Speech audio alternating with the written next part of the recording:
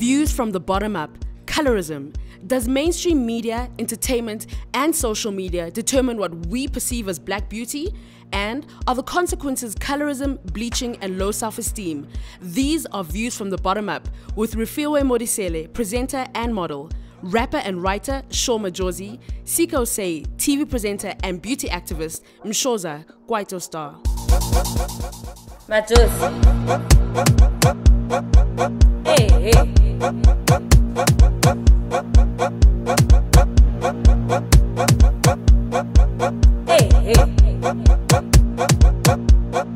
The way I see colorism is more prejudice or discrimination against somebody because of their skin color. Now, usually it's prejudice against people of my skin shade, a darker skin shade, and by people of the same race, which is absolutely absurd. When people of one so-called race or of one ethnic group further discriminate amongst each other, based, if we're honest, on proximity to whiteness, right? So it's like, it would be like, we're not white, but probably people that are closer to being white might be treated better. Is the association that people make in terms of wanting to group people, especially according to their racial identity. But for Refilwe, colorism is a whole different thing altogether. Do music videos and social media impact the way that we view colorism? Essentially, if you think about it, a music video is about portraying like what is desirable, right? You're saying like, I've got this really nice car, so everybody should want a really nice car. I've got this really nice house, which everybody also wants. Got a lot of money, which everybody wants, and I've got a light-skinned honey, like, which is what everybody should want. You're saying that this is what is desirable. So you're there, you're looking at things which are not necessarily real, but you're getting addicted to it. You're thinking they're real. So that's the problem. It also has this extremist effect on people. So if light skin is in, if people think, okay, light skin is what is beautiful, then it just goes overboard and everybody starts to think, okay, this is what is supposed to be beautiful. Things are not really spoken secretively or in a hidden context or behind closed doors, but more so in the open field, you know what I mean? It's more, how can I say, people are more free to actually say what they need to say. And in the context of colorism, we see that race has become like such a big thing, where people now can identify and say exactly what they mean and mean what they say. And social media has contributed to the fact that people can actually identify now what albinism is. They can either speak it negatively or positively. I see it as them being the creators of this yellow bone, black bone thing. You see a lot of music videos promoting black beauty, black skin because it's in, because social media says so. But now the problem is, if you're black skin, you also have to have a small waist and a big ass. So now it's like you can't win, you know? So there's always new standards that you have to match up to, which is absolutely crazy. We see the same type of girls in movies and music videos. Is there one type of black beauty that is more popular than another at any given time? I would say the popular kind of black beauty is basically a black beauty that kind of, it looks mixed, it looks ambiguous. The kind of black beauty which is like very, very small waist, very, very big butt, you know. Also long hair. There has been some changes recently, like, okay, curly hair is kind of in, but even then it's like mixed race kind of curls. It's never like your very, very kinky hair. Even when black beauty is being praised as well, it's like the very black, you know, you have to be like really, really dark. I think there's one type of black beauty at every given time. So now pop culture dictates this is what black beauty is at this particular time.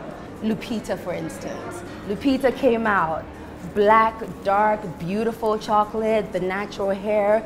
Now they said, this is what black beauty is.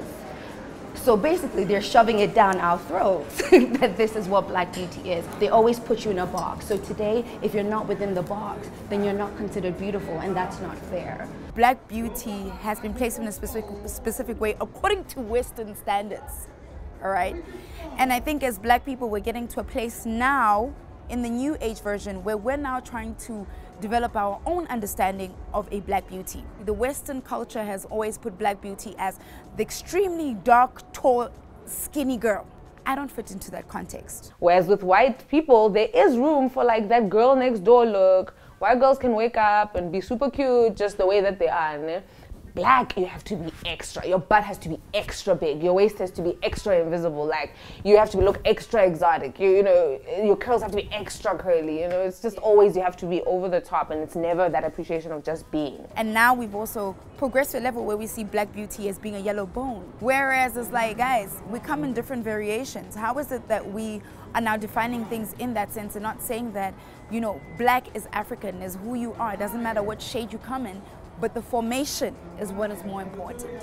They have decided which we will decide on your behalf which white is in, light skin is in. And I always say, I meet people who talk about skin lightening and telling me with my phone page, I say, what makes you think when you lighten you'll be beautiful? Actually, we've got people who lighten their skin from dark and they become ugly. I'm sorry to say ugly, but they don't look good at all. So it's not necessarily, it doesn't mean when you light skin you're beautiful. Please, it doesn't mean that. I have serious reasons why I did what I did. And I would really hate it for my girl to grow up being told, Witty, black is not in, light skin is in. And that would be blamed on the media. So is there a problem in the term black beauty? Because after all, if you're white, you can just be seen as beautiful. But if you're a black girl, there seems to be a need to put an adjective before your class of beauty. It's very, very personal. It's not, people take this skin lightening or skin bleaching, some call it, very light. But you'll find which there are people who are really scarred because of a simple thing that was said by the media or someone who said it, taking it from the media, directing it to someone else. So I think they should not be given a chance to they should always actually be banned from talking about this yellow bones and black bone thing. They should just take people as they are. We are all South Africans. We're all Africans at the end of the day. My personal definition of black beauty is just your heritage, actually, more than anything. Black beauty for me is your heritage, more than the color of your skin. A lot of people will argue that, but for me, I've had to see things differently. I'm a black woman in a white person's skin. And my black people are gonna say that I do not qualify as a black beauty.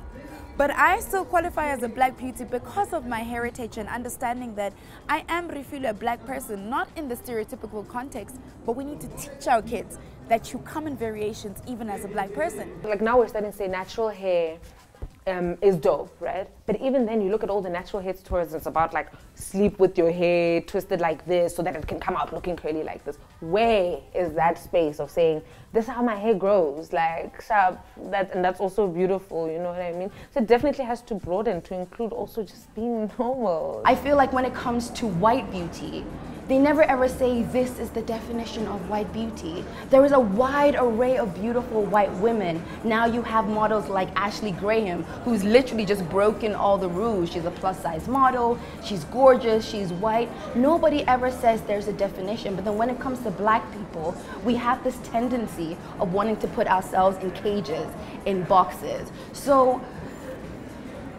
yes, let's broaden the definition, but better yet, let's not have a definition at all. We're defining things, and if we can't reach it, then we're hard on ourselves, and that's where self-esteem just goes totally low. So, does the entertainment industry invest enough time to understand the complexities of the different tones of black skin?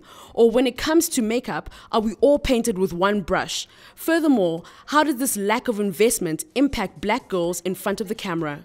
I'm of I think a tone that's maybe easier to work with. I think I see a lot of like some of my colleagues and stuff sometimes getting made to look almost ghostly, and which is really whack. But personally, I haven't had so many issues. Girl, this dark skin has gone through issues. Number one, they try and make me 2-3 shades lighter. And then they're like, you don't want to be light? And I'm like, no. They feel, interestingly enough, that is what you want, because it's you know, it's widely accepted that light is right, like they say. Number two, issues with lighting, especially when I'm positioned right next to a light-skinned person. Then they're like, oh, we can't get the lighting right, you know, you're too dark. And then you just have issues where people just pass comments about, you know, you can't wear a certain color because you're too dark. Don't wear black, you're already dark enough. I'd be lying if I said my skin tone has been an issue when doing shoots. You mean whereby they're telling you that you don't have a color, or no, that has never happened to me. I've never, the only thing that has happened, I find that when I'm doing interviews, they always exaggerate my color. I would do a shoot, and when I see myself on the magazine, I look like Britney Spears. And when you meet me, I look like Uzodwa, you know. So they do manipulate. There's always going to be an issue with my skin tone. No surprises about something like that. Refilwe's always going to have to battle with white clients who say, hey, but she looks white. Hey, but she looks white, you know, is she really black, or whatever the case is. I always get asked the question, is she black? Because I don't look it. Refilwe's always going to have a problem because of the way that she looks. My heritage is black, but still is going to be unacceptable to white people and unacceptable to my black people. I'm not black enough for black people, and I'm not white enough for white people, or black enough for white people as well. So it's always going to be a debacle as to how I get placed. For roles as a black person, it's always a question. And it's never upfront, it's something that is discussed behind, and it's never in my face, but I always know it. So how far do the limited views of trending black skin tone make black women consider changing their skin complexion in order to fit into a stereotype? And who's really to blame for the bleaching phenomena? I've never felt pressured to change my skin tone because I understand who I am. I don't need that validation from the rest of society to tell me who I am. A lot of people would say, but Fifi, you're born with albinism. Have you ever felt the need to be dark or anything like that? Never. People appreciate the fact that I keep it real. I am who I am, and I adore my skin. I would not change it. Obviously, as a teenager, I would ask mom, why am I lighter? You know, why do I look like this? You know, it was more like, why do people say this about me? Not what I said about myself, but why is it that people are saying this? So the problem was there. It came from people and never from myself. I've never felt pressure. Okay, I don't know if I should be honest or what, but I've never felt pressure to to lighten my skin color. What happens is there are people who feel pressure too. With me,